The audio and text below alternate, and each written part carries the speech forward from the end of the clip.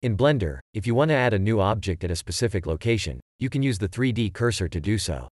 And so let's say you want to add a cylinder exactly here, where I previously cut out a cylindrical part. You could use this edge loop selection to align the cursor accordingly. Depending on the orientation, you may then need to do this a second time with a different selection, and just for the rotation, so the cylinder can be perfectly oriented. However, there is a better approach to do this now, if you have either manually stashed the cylindrical cutter, or if you have used MESHmachine's Boolean apply tool, which creates the stash automatically.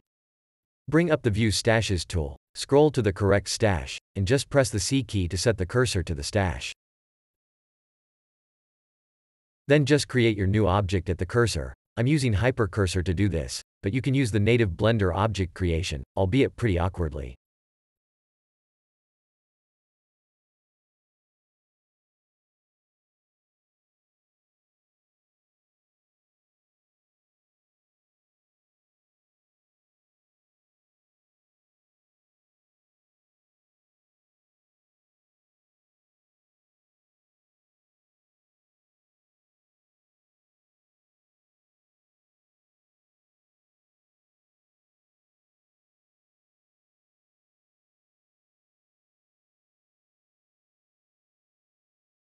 As implied earlier, when doing it the Blender way, you have to manually tell the tool in the Redo panel to use the cursor orientation. It will only use the location by default.